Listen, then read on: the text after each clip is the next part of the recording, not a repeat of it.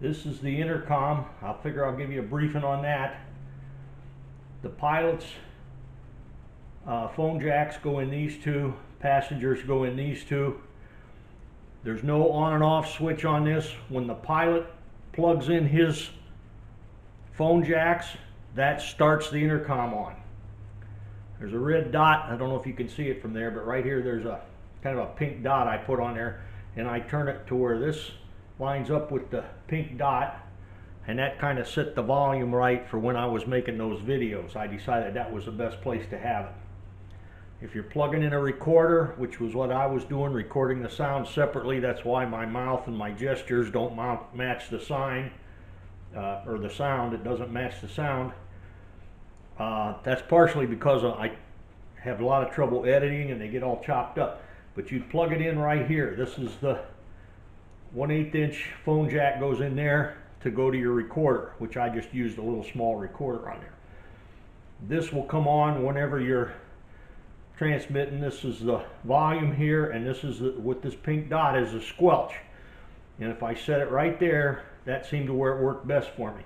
This turns the volume up and down. The rear seat passenger can reach this and adjust his volume for whatever he wants.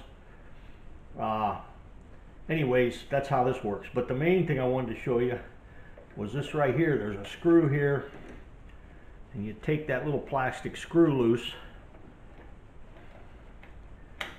and you can pull out this plastic cover, which covers two 9-volt batteries in here, and that's what powers the thing.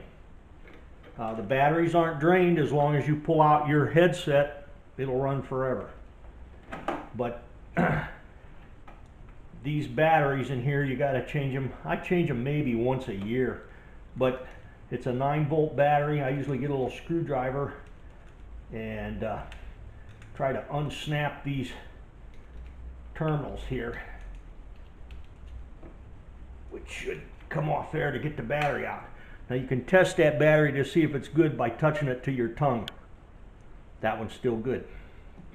Like I say, I put new batteries in, but the guys never went anywhere with it.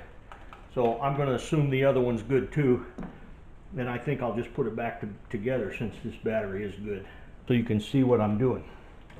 This is where this radio goes in there. It's a handheld radio, not a very expensive one, but it all sounds good. It works real well. Transmit 80 miles, no problem, if you're both in the air. If you're on the ground, you might hear somebody in the air coming at you from, I'll say 4 miles out.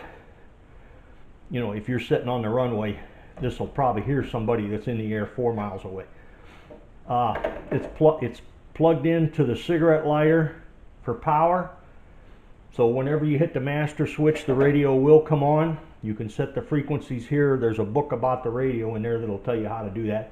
There's a memory in it, and your most frequent frequencies, I think it holds 20. And you can just go up and down the list with these buttons here. You can also set it to automatically scan and stuff like that. But what I want to tell you about, by this rudder pedal, if you want to plug in the intercom, you plug these plugs in here, and these two loose wires here. That goes to the intercom. If you don't want to use the intercom, which if you're flying by yourself, most of the time you don't, you plug your headset in here.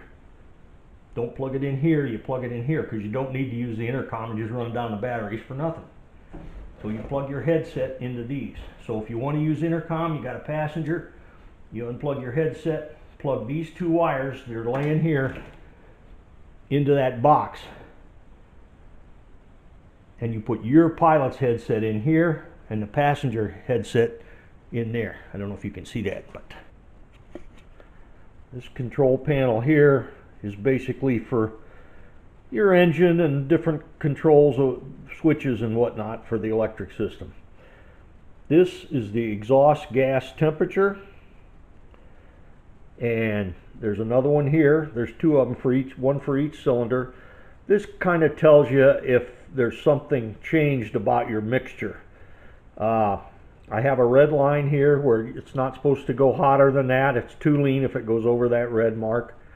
In general, it doesn't go anywhere near that. It runs around 1,000 to maybe 1,100 is about as high as that goes. But that's your exhaust gas temperature. Now then, this is an hour meter. These right here are switches. One of them is a fuel pump. The fuel pump is only used for pumping fuel from the little football tanks and puts it in the main tank, which is this valve up here under the root tube. And this is the fuel pump that you're turning on and off right here. But this valve, you turn it this way to pump out of the tank on this side, or this way to pump out of the tank on the other side. This right here is a handle that helps you get in and out of the plane. That's what that's for.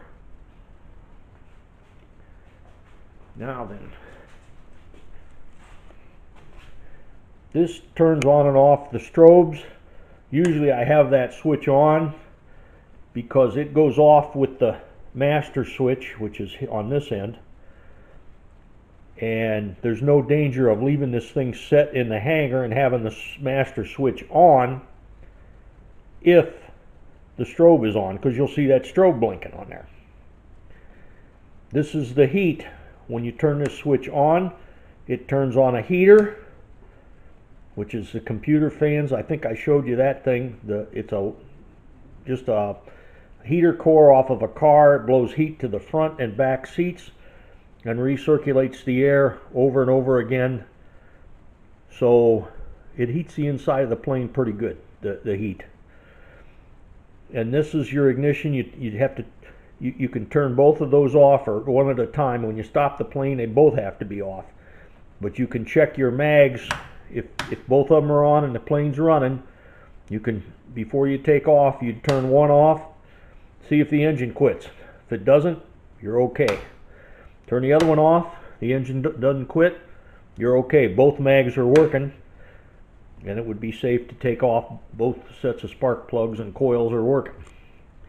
This is the master switch, which pretty much stops anything from working on here. And this right here is the button that honks the horn. The horn's attached to the landing gear. I think that tells you everything you need to know about it. I also have this thing here, which is attached. This is the misery meter, I call this. This tells you inside temperature and outside temperature, so you know just how uncomfortable you are. It has a battery in it that you have to change every so often, and apparently since it's not working, the battery's dead. But it has been setting for 2 years, not doing anything except measuring the temperature in the hangar. So I'll put a new battery in there.